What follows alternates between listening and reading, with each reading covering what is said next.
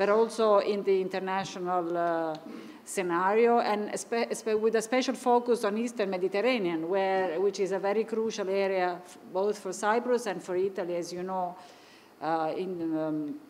we are also quite active in the energy sector, and in this period of time, Eni and Total are exploring in Block 6 the possibilities of, finding gas, and which is would be a very relevant game changer for Cyprus and for Europe,